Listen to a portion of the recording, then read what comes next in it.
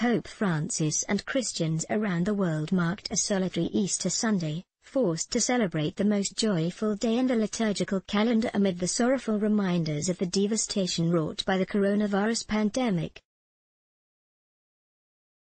Families who normally would attend morning mass in their Easter best and later join friends for celebratory lunches hunkered down at home. Police checkpoints and closed churches around the globe forced the faithful to watch Easter services online or on TV. Read more. Pope live streams his Sunday address amid coronavirus outbreak, says he felt caged. A few lucky Romans participated from their balconies overlooking Santa Emerenziana Church in the northern Trieste neighborhood, where the priest celebrated a rooftop open-air mass. At the Vatican, Francis processed into a largely empty street.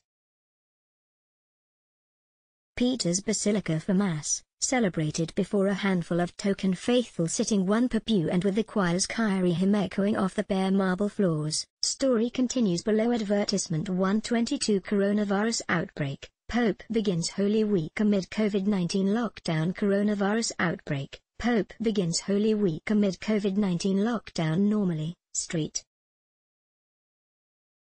Peter's Square would be awash in fresh flowers for Easter, with tulips and orchids decorating the piazza's promenade in a riot of color to underscore Easter's message of life and rebirth following Christ's crucifixion. This year, however, the cobblestone piazza was bare. Police barricades ringed the square, blocking the tens of thousands who would normally flock to hear the Pope's Mass and noontime Urbi et Orbi speech and blessing to the city and the world. Read more. Coronavirus, what is herd immunity and what does it mean for COVID-19? Francis instead celebrated Mass inside the basilica, decorated with only a few potted palms and white hydrangeas. Rather than appearing on the basilica loggia to impart his blessing, Francis was to speak in front of the tomb of St. Peter, underscoring the solitude confronting all of humanity amid lockdown orders and quarantines to prevent further contagion. Sign up for our Health IQ newsletter for the latest coronavirus updates. It was a scene repeated around the world, with churches either closed or, for the few still open for Mass, forcing the faithful to practice social distancing. In South Korea, where one outbreak was tied to a church sect, services were largely held online. A small number of masked faithful attended service at Seoul's Sorrowful Gospel Church, one of the biggest churches in South Korea. They were seated notably apart from each other, and choir members sang hymns from behind masks. Story continues below. Advertisement 151 Coronavirus outbreak. Pope Francis calls for global ceasefire amid COVID-19 pandemic. Coronavirus outbreak. Pope Francis calls for global ceasefire amid COVID-19 pandemic at Jerusalem's Church of the Holy Sepulchre, where many Christians believe Jesus was crucified and entombed. Archbishop Pier Battista Pizzaballa urged the faithful to not be discouraged. Despite the sign of death and fear that we are seeing everywhere all over the world, we have to look at the good, all those that are giving their lives for the others, he said. Only a handful of clergy were on hand for the Mass, and the streets of the old city surrounding the church were empty of pilgrims and vendors.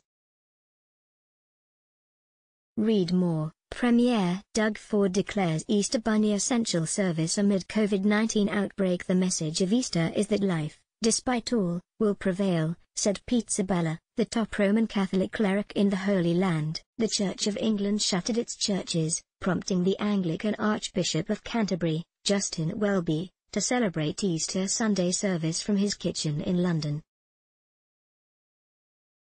The spiritual leader of 85 million Anglicans worldwide, Welby delivered his sermon in full robes behind a makeshift altar on his dining room table. "Welcome to the kitchen of our home on Easter Day," he said. "Once this epidemic is conquered here and elsewhere, we cannot be content to go back to what was before as if all was normal. Story continues below. Advertisement 152. COVID-19 makes for very different celebration of Easter weekend. COVID-19 makes for very different celebration of Easter weekend in New Zealand. Catholic bishops wrote a special pastoral letter to worshippers stuck at home, acknowledging the stresses and uncertainties of this Easter like no other, but urging the faithful to take comfort in time with family. This time has proved to be a reflective time, enabling us to refocus or revision ourselves and how we live, the letter said.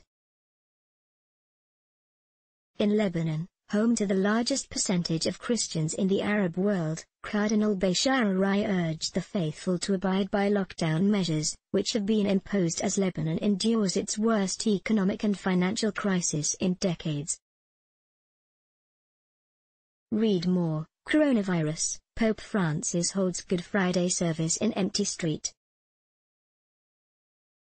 Peter's Square. We are praying so that Lebanese officials work together in the spirit of collaboration to revive Lebanon economically, financially and socially, Rai said in an almost empty church in Kirki, northeast of Beirut, the seat of the Maronite Church. He heads. Church would normally be packed with people marking Easter, including the President, Prime Minister and Parliament Speaker.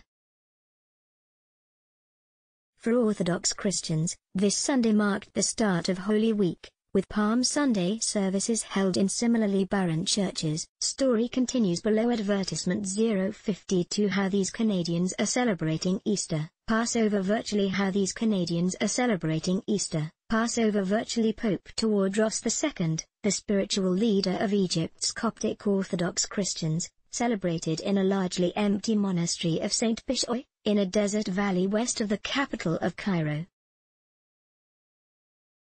The church made the prayers available on its official Facebook page. The Coptic Orthodox Church, one of the world's oldest Christian communities, had decided earlier this month to suspend Easter prayers and celebrations at churches and monasteries to contain the spread of the virus. View link. Copyright 2020. The Canadian Press Journalistic Standards Report in error. Let's block ads. Why?